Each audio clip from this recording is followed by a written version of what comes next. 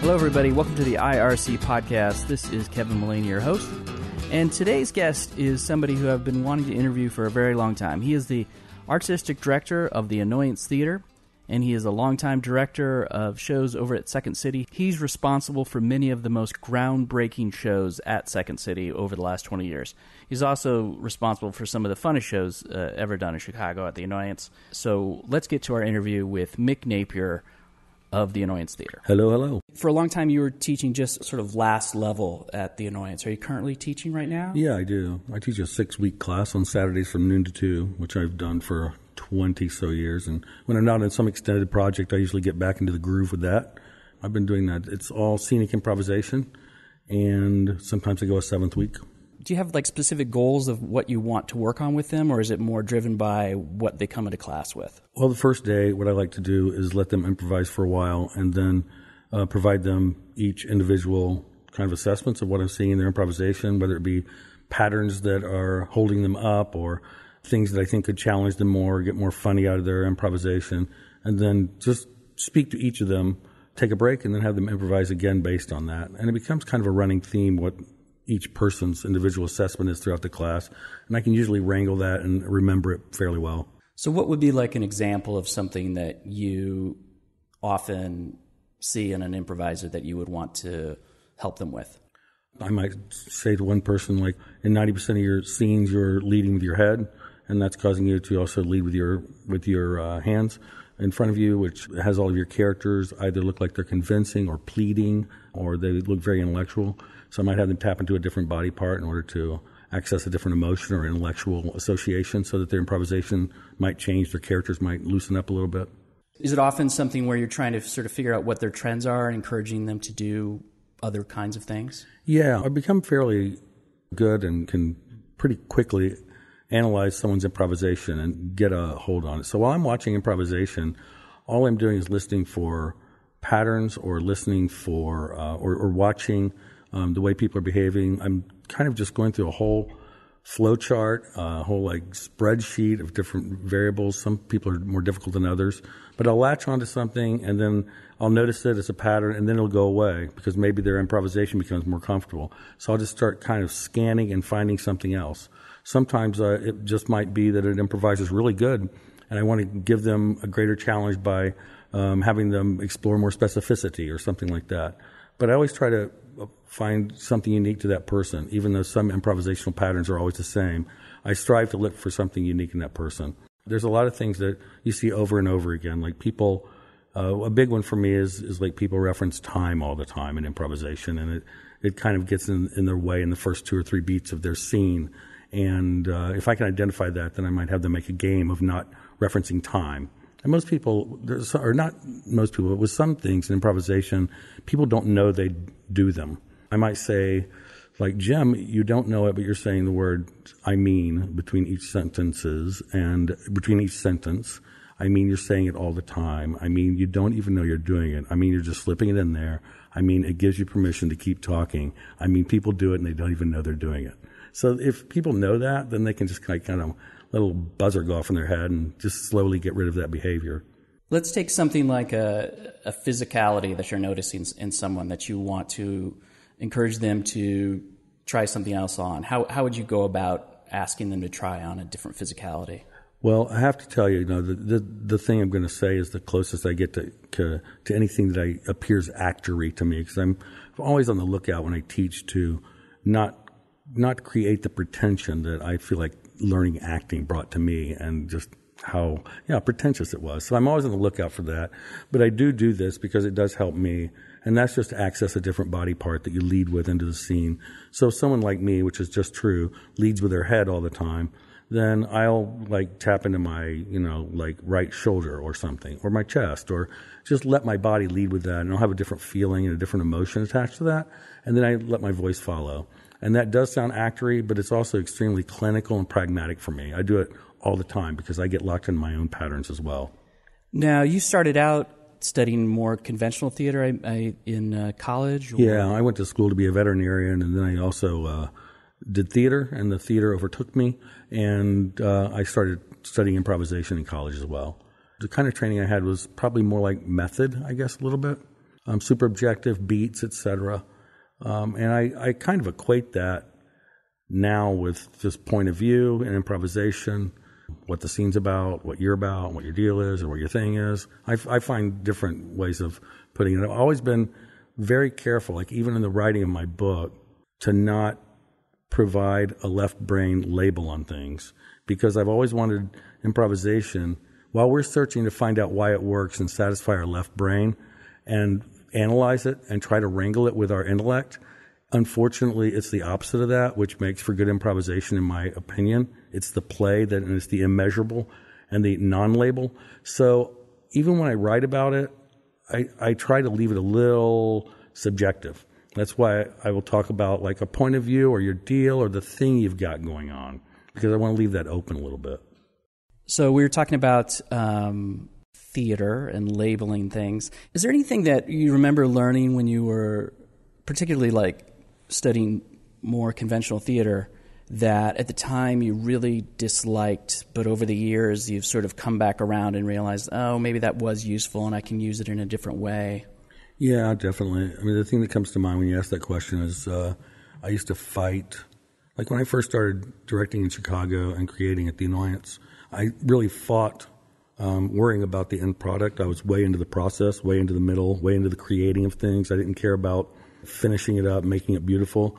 And almost the exact opposite now has occurred to me, is that the creation process, especially in sketch comedy, is what it is. But the part that I really enjoy is putting the final polishes on it, creating it as a final product and like a beautiful product, etc. That's also very funny. So that's kind of switched for me, I think. And that's a good transition. I wanted to ask you about, because you have directed a number of shows for Second City. You've also directed many shows for the Annoyance. Yeah. And I would imagine it's a different process if you're putting together like a play or a musical for here, or a sketch comedy show for the Annoyance here versus Second City. Yeah, it is. It's a different process. It's a different level of experience and professionalism among the actors as well, different level of pay, et cetera. So the Second City experience is certainly more professional, and the Annoyance experience is a little more rough and ragged. You know, you can expect two people to not be at a rehearsal at any given time because they're doing whatever the fuck they're doing. So yeah, it's a little different in that way.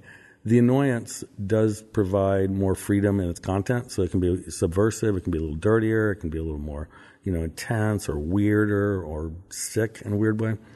So Second City is a little more limited with the scope of the material you can get away with, because it's a more broad audience, of course.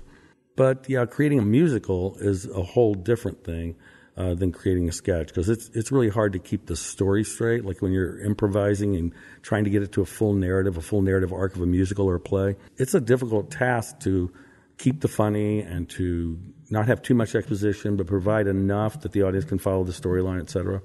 Not that the Annoyance storylines are so amazingly, intense or anything like that, but it's still tough to keep that ball in the air sometimes. Where do you start from if you were going to put together a new musical, let's say, and you were going to use improv as the way you generate most of the material? I think I've done it in many, many different ways. I've beated out the entire thing and then had people improvise the beats in order to get to those plot points along the way. But the show that ran here the longest, Co-Ed Prison Sluts, which ran for 11 years, I was teaching a class at Second City, and I wrote down the words Co-Ed Prison Sluts on a piece of paper because I just thought of them. And then I just turned to my students and said, do you think this is a funny title for a musical? And they all said yes for whatever reason. And I only had one thing in mind for that show, and that is that I wanted to have a circus clown fight a person in drag, a drag queen, which happened, which was fun.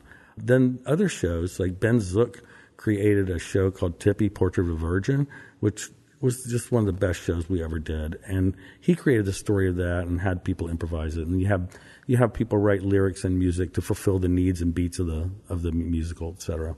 So I think there's different ways to approach it. I've also just had people improvise out of thin air the first day and create the idea from that. Now, recently you directed a show called Trigger Happy. I did, yeah. I'm real proud of that one. Could you talk about it, describe what's the idea behind it and how you... Yeah, this actually started Jennifer and I, my girlfriend, partner, fiance, she and I do mentalism. So there's a certain construct of mentalism that kind of became exciting for us, or exciting for me in improvisation. So the idea, actually, the first time I ever started it was at the Kansas City Improv Festival. And Del Close and I were directing, and I just toyed with this thing because we had about 5 or 6 hours to put up a form. And essentially what it is that while you're improvising, you provide certain physical or verbal cues to the rest of the cast, and that creates some sort of simultaneous choreographed event. So with Trigger Happy, what you're doing is like you're watching it, and all of a sudden everyone in the cast in the back line travels downstage right, and they start repeating certain words to the two people improvising stage left. Or you're watching, and all of a sudden, for no reason, everyone in the cast, including the people in the scene, fall down to the floor. So it just creates the idea of how did that magically happen? And the cast, I've tried this throughout the years in many different ways. I've had mixed success because some people will do it because it's an improv opportunity, but they didn't know what they were getting into, and they don't enjoy the experience because it does take a real intellectual side of you, a left brain, to catch all these moves. And it's hard to improvise that way for some people. So I auditioned for this and created an audition where you'd have to do that, and where the auditionees knew that that's what they were getting into. And I got a really great cast. They're wonderful. And even after it opened, they suggested we continue working on it, which we have.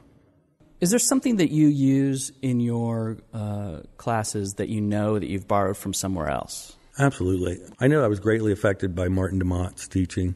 Hopefully his kindness and his affirmation. I don't believe in being ever mean as a teacher. I hope I never am. Anytime I have been accidentally, I've felt horrible. So I think that in a lot of ways I captured his spirit of inviting people to learn on their own and discover on their own, and creating kindness and affirmation along the way as best I can. I like to fuck around in class and joke with people and fuck with people, but I never think that you have to hurt someone to do that. I have had a lot of people come up to me, and not only because I look like J.T. Simmons, is that his name, and ask me how I liked Whiplash. And I saw it, and I'm like, wow, I don't like it because it glorifies and romanticizes that kind of teaching, which I find abhorrible. It's actually the opposite of what I think is needed in a classroom to inspire a student to achieve greatness. So I think I learned a lot from him. If you were going to teach a 6-week class, and maybe this is how you approach it because you really are doing a lot of scene work, it sounds like, in your classes. But if you were going to do a 6 or 8 week class and you only had one exercise that you're only going to do one exercise or variations of it, what would that exercise be? That is the best question in the world. Let me think about it. One that comes to mind is, what would I do? I think if I could only do one thing, it would be constantly reassessing people's individual improvisation all the time and trying to push them to get to greater heights. And I've often wondered whether or not I ought to just make my 6-week class that every single week. But I have different things that I like to bring to it. The other thing that comes to mind is exploring a whole lot of improvising crazy. Just improvising so you don't have the burden of having to make sense. Just to stretch that part of you. But boy, I think 6 weeks of that would be absolutely insane. It would make you actually crazy. And I don't know, if I could do like 5 weeks of that and then bring it back to reality for 1 week, it would be an interesting experiment. But I always love exploring the idea of what appears to be insane or crazy in improvisation, because that's the part that's the most fun. And I think I catch myself saying lately in classes that we spend 90% of our time in improvisation often on the most boring part, and that is trying to make sense of it or having the scene make sense, and that no one ever comes up to you and go, wow, that was fucking great. It was so funny because it really made sense. I think that people describe improvisation when it's good as just like fucking crazy. What the hell happened? What the fuck were you doing up there? And I think that's the part that I like to explore and like to stretch in people. Do you have any specific exercises that you use to try and get people to let go of the sense of the scene? Yeah, absolutely. I mean, I do scenes where I prevent people from making sense, which is it only has 2 rules. You can't speak in gibberish. You have to speak in English, and it can't make sense. If it's making sense, you're fucking up. You do that for like 2 minutes, and it's crazy. And you find that you actually have to work hard to continue to not make sense, and that making sense is really easy. It's the just constantly not making sense where you have to stop yourself from finding patterns all the time that I love to explore. Because I think finding patterns in improvisation is a lot easier than consciously not finding them. It's easier for us to latch onto something and make sense of it than it is for us to not make sense of it, but we think it's so hard to keep our point of view or to keep our thing or to keep the game of the scene going or whatever the fuck, that we spend so much time like worrying about that and trying to do that. Now, I remember when I read your book, there were a number of things you suggested that you could do by yourself. Yeah, I only remember a few of them, but yeah. Well, I wasn't going to ask you about anything specific because I don't have any in my head either. But I wondered if there was some, somebody's out there listening to this and they don't, they want to find a way to work on their skills by themselves. What would be some things that come to mind? I really have been, caught myself turning the sound down on a movie and improvising the characters, and hopefully making absolutely sure no one's going to come and interrupt that, because it's really weird to come walk into a room and see someone do that. I used to do that because I was unsure just about character work, so I do it to just explore characters, and it's fun. Something I do before every performance, if I can, is walk around the block and either just, I know this sounds weird, but just name objects out loud that I see in the world, or create non sequiturs out loud. And I know I look crazy and I don't care. The reason I do that is that I want to get my mind out of common associations, like for me, bars, offices, classrooms, stuff that's a very common and boring locations or associations, and bring my mind to other associations out there that just kind of broadens it out when I start a scene. That kind of reminds me of what TJ and Dave do in at least in the documentary version of their show, where they spend part of the day outside observing people, engaging with people out, making sure to do that as part of their process for the show at night. I think that's a real healthy thing to do, especially in a city where you can observe so many different kinds of people. And I don't even know if you know this, but I also have a book on long form coming out this fall. Oh, great. Yeah, over the last 2 years, I wrote a book on long form. I don't know the name of it yet. I think I want it to be improvising long form, because I want to keep that improvise brand going on for myself. But that was born out of my desire to essentially make long form more accessible to commercial audiences, and to just provide performers with more tools to make it fun. Just observations after seeing it for so many years. So what do you think people miss? There's an awful lot of long form done all over the place now, in Chicago and elsewhere. And some of it's very good, some of it not, but some of it really connects with an audience. Some only connects with other improvisers. Yeah. What is it that you would like to see more of in long form improv? Well, there's the kind of inside improviser's joke that long form is a lot more fun to do than it is to see. And I think that's true a bit. But I wonder whether or not we are truly inviting, ordinary citizens to enjoy the long form as much as they can. Here in Chicago for the last 25 years, I feel like long form improvisation is sometimes very insular and almost elitist to the improv community. And I call it like cool move improv, where you have a long form going on, you have a bunch of people in a room nudging each other and saying that was a cool move, and clapping at all the cool moves, etc., while you have 4 audience members, 2 couples in the back, who are looking at each other and thinking and saying, what the fuck is going on here? And I've talked to a lot of people who've just watched long form, and they walk out and they have no idea what the fuck they just saw. And I remember my first long form experience seeing a Herald, because I always remember first things, and I write about this, is I remember thinking, this was coming from college, where I'd done a lot of games and a lot of sketch comedy in college, and I saw my first Herald. And I remember thinking, why are these people on stage with these performers? That's weird, because I'd never seen a back line before. So I actually remember thinking the thought, it's so odd that these performers are on stage while this scene's going on. Why aren't they off stage? And I remember thinking, why did they just break into this group thing? I don't understand. So I watched my first Herald, and I was confused. I had no idea what I saw, and I never forgot that confusion. So in this book, I have an entire chapter devoted to introducing long-form improvisation, because I don't feel as if we sometimes give our audiences the respect of inviting them into the experience and educating them to the experience they're going to see. So I think that in part it's to just create more power for an improviser, but also create more power for the community to embrace long-form improvisation and make it more accessible to people at large, if that makes sense. Trigger Happy has 3 elements in it that are somewhat like confusing for a layperson. I have in that introduction built in, and this sounds so pedantic, I'm sure, but I have built in a definition or a description of what improvisation is, what long-form improvisation is, and then how this is a differing, what makes this a specific kind of long-form improvisation. Because I really want the audiences to understand what they're going to see. And then I also have cards made up that if someone's late, we give them a card that explains the experience they're going to see.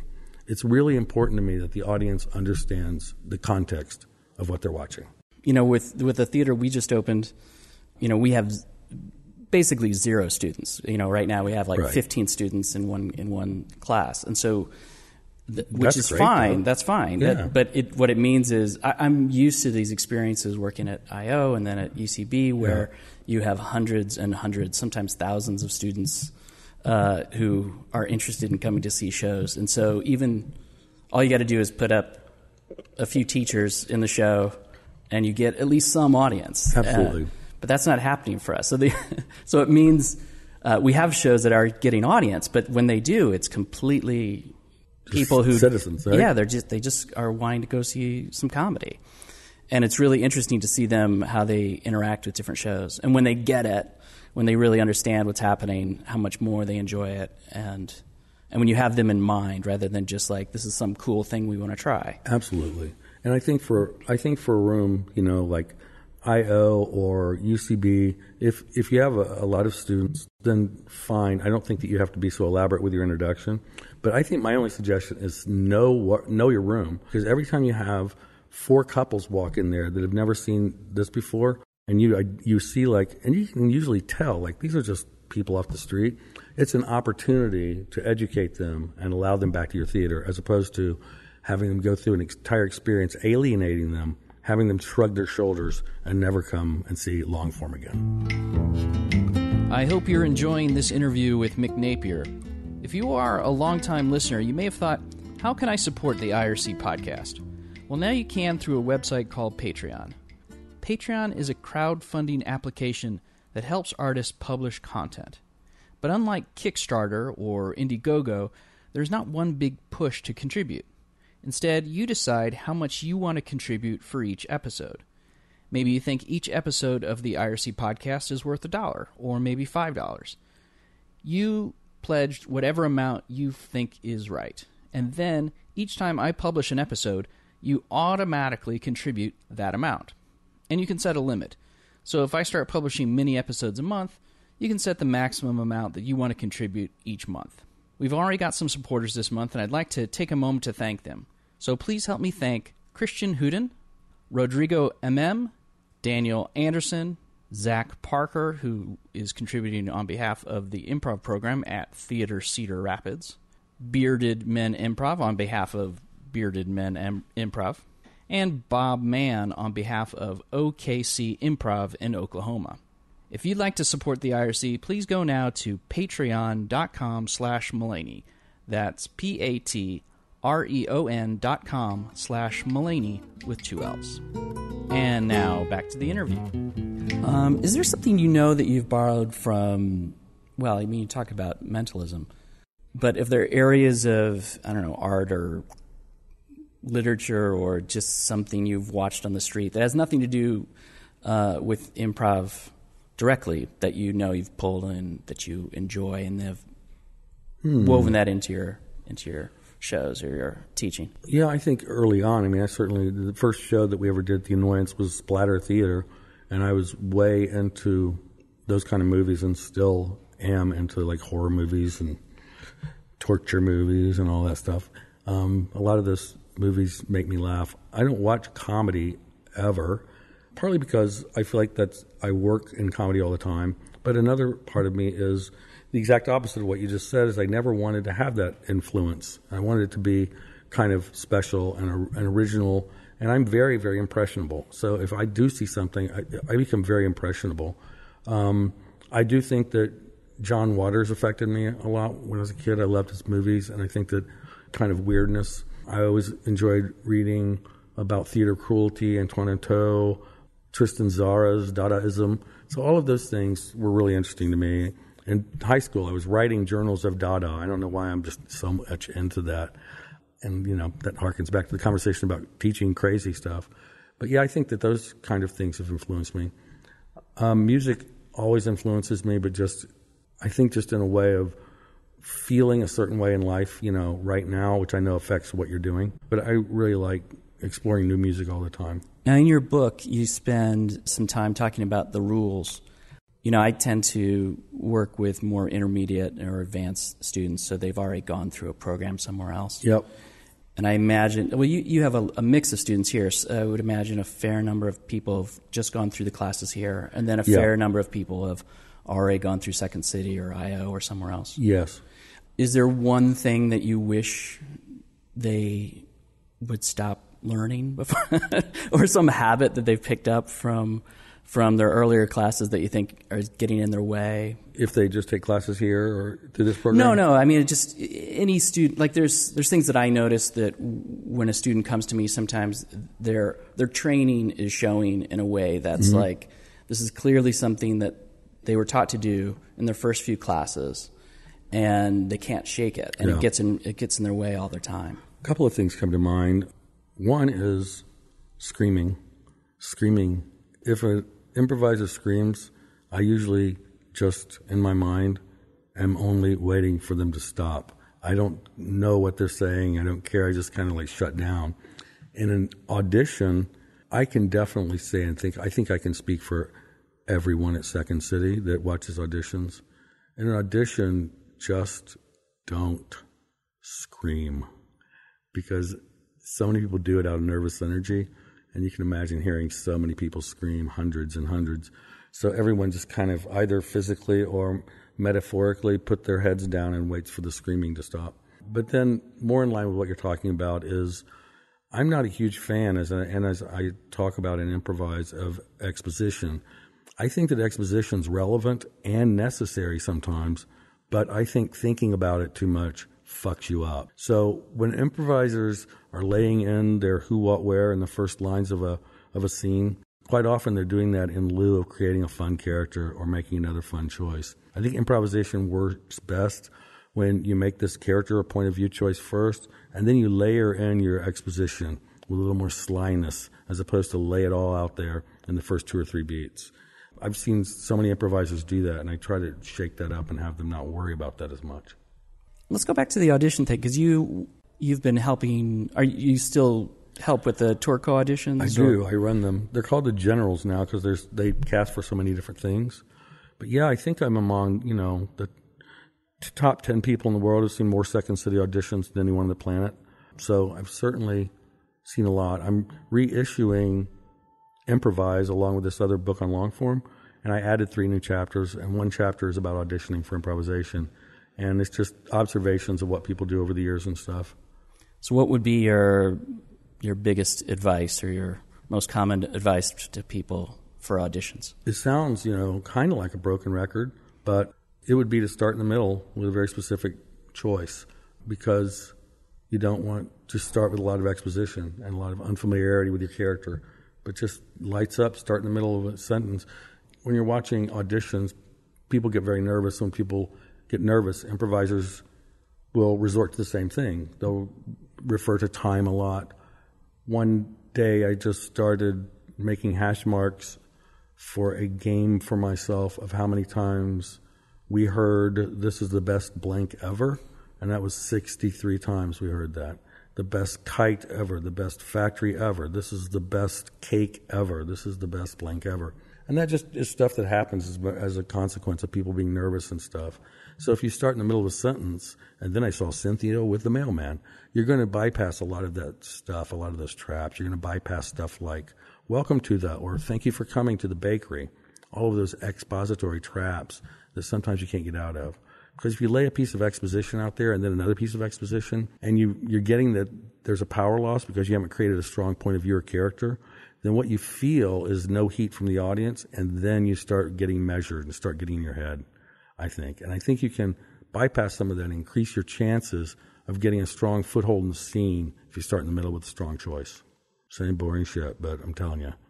Is there anything in your book your first book, that you would go back and change if you thought of that after it left you, got out in the world, and you think, oh, I wish I would have done that a little differently? I probably would not have included the chapter on thermodynamics as a metaphor for an improv scene, although I do think it's an apt metaphor and fun to read, and I think we don't read enough about science. But I don't explain the thermodynamics. That chapter? Yeah. Oh, what's the basic idea you're trying to get across? The basic idea is that the energy contained in a scene is equal to the energy contained in a closed system in accordance with the second law of thermodynamics, which is entropy always increases over time. Sounds interesting, doesn't it? A lot of fun. That'll get your improv funnier right there. But yeah, I do it kind of lightheartedly and talk about it. It was a fun thing to do, and I actually wrote that chapter in Amsterdam, so that kind of maybe makes a little sense, too. So one thing I remember the first time I saw Screw Puppies, structurally it looked different than the improv I was used to. There's in a few simple ways, and I think it's true of other shows I've seen here, other improvised shows, where, like you said, the back line, there is no real back line. Yeah. People are backstage when they're not in a scene. Yes. Can you describe what that, I don't know if there's it doesn't have to really be about Screw Puppies so much, but an aspect of that kind of improvisation that you like, or what you like about approaching scenes that way? It's interesting you bring that up, because in this long-form book I wrote about, there's entire chapter devoted to the back line. Half of it is imagining a world where there is no back line in long-form improvisation, and then the other half is what makes for a good one, not only from the audience's point of view, but also from the psychology of the performer's point of view. I advocate not having a backline because it brings the scene into complete focus. So you don't have a chance to watch someone measuring the work. I.e., if I'm watching a backline, then every time they turn their head or shrug, I'm going to catch that. Or if they laugh, then they're informing me that their fellow performers think that's funny, therefore maybe I should too. Or if they don't react. But at any rate, you can't escape, if you have a back line, whether it be in the sides or literally in the back, the idea that you're watching people watch something. You're watching people measure something. If you eliminate them from the stage, then what you're providing the audience is that experience, that scene. They don't have that extra added feeling of measurement. And I'm not even saying that that's a bad thing. I'm just saying it's a thing. So I like to look at both of it.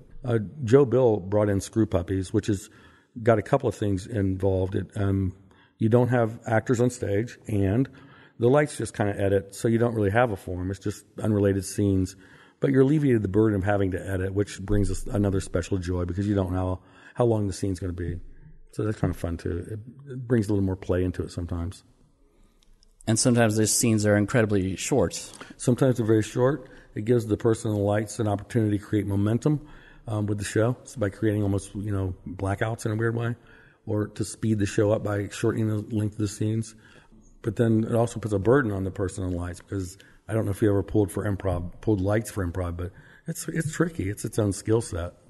I wanted to circle back around to Martin, because you dedicated your book to him. Yeah.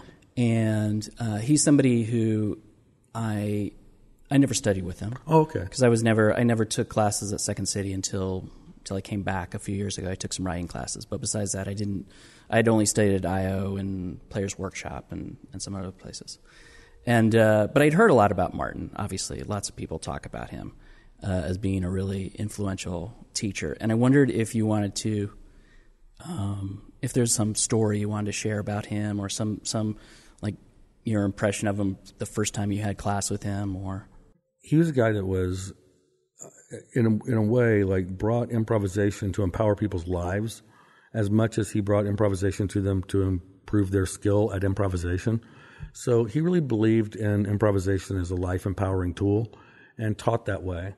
So when he taught, people left his class not only feeling like they were a better improviser, but that they were a better person and more empowered in their lives. That said, Martin and I had many discussions and disagreements about some foundations of improvisation, some tenets of it. And we were very good friends, went on vacations together, and we were really, really close. But we had a lot of discourse about improvisation and some tequila-ridden arguments about it as well, which was funny because I don't think I care about improvisation that much anymore to be in a screaming fight about it. But he was great. A story about Martin that kind of exemplifies him is he had a friend who was his doctor, Dr. Viroff, an Indian doctor in New York. And Dr. Viroff and I became friends, and we would go out all the time. And Dr. Viroff and Martin and I were walking in the East Village, and Martin starts talking to these two cops, before Dr. Viroff and I even realize it. So we walk ahead, and we're waiting, and we look back, and Martin is continuing to talk to these two New York City police officers, and we're waiting, and finally we just turn around and walk toward the three of them to find out what the deal is. And as we're walking to them, we hear one of them go, "So what do you think, Frankie? You think I should take these improv classes or what?" Swear to fucking God. Two cops on the street. That's the kind of person he was. And you would go out and have dinner, and you know a lot about the server's life after dinner, and they would be thinking about taking improv classes or at least be empowered in some way, shape, or form, which was both charming and sometimes annoying. But he was a great guy and a really empowering teacher. Are you guys doing some sort of intensives this summer? We are. I think we're doing 2 sessions. I don't know when because I never know that stuff, but yeah, we're doing 2 of them. I'm really excited. I have the opportunity to study with this card magician. I do cards, and one of the best card magicians in the entire world, his name is Bill Malone, and I think Bill might come and study here and trade improv training for some magic training, some card training this summer. Through a series of weird events, he got a hold of me, so I'm excited about that. And you're teaching, you have classes in New York now? Brooklyn? We do. We have classes in New York. We have a small theater in New York run by Philip Markle, and that's been doing well. And while we're trying to cultivate New York teachers, et cetera, we're also accommodating and inviting this exodus of Chicago actors that just moved there, like 10 of them, and they're really strong people. Remember how the early days of the UCB there, it was just insane how fast things can grow. I would think a lot of students that you come across are people who have taken a lot of improv and maybe not other things. And I've found that over the years when I've gotten outside of that, my sort of comfort zone and taking classes and other things I'm interested in, it does a lot for my improv. What would you suggest people do besides, if they want to become a better performer, besides just taking another improv class? Oh, well, I'm a huge, huge advocate of that which you speak of. I feel like that improvisation is an art form that invites you to, more than any other art form, to bring in a base of knowledge, a reference level, and life experience to the stage. And if you don't have that, then all you're bringing is what you experienced last night at the tavern. And I'm a real advocate of hobbies. I have a bunch of them. These are all my hobbies: lockpicking, weightlifting. I like to play pool. I like just sleight of hand. I love to cook. I mean, it does go on, and roller skate. At any rate, I really like that because it's just not only provided a fuller life, but also just brings a lot of different just reference level to your improvisation. Because, my old joke about improvisation is improvisation always different, always the same. And part of the sameness of it is that people have the same kind of associations over and over, and the same initiations. They live within this finite set of possibilities. And if you really expand your life and explore different things, read a lot, etc., especially at a young age, it'll start creating a great deal of influence in what you're doing on stage. But I don't advocate for that just for improvisation. It's just have a good life and not be so fucking entrenched in improvisation. All right, thanks so much for being a guest. Thank you. It's been a pleasure talking to you. You've been listening to the Improv Resource Center podcast. I blog at kevinmullaney.com. You can follow me on Twitter at IRC Mullaney, and you can also support me at a site called Patreon. It's patreon.com/Mullaney. It's a little bit like Kickstarter, but for people who create content like this. So every time that, if you want to donate $1 to support the show for every episode, then you can go there and you can pledge $1 per episode. Maybe you want to pledge $5 per episode, and you only actually donate when I actually release a new episode of the podcast. So check that out at Patreon. The producer of the show is Scott Smith, and all the music you hear is by Gringo Motel.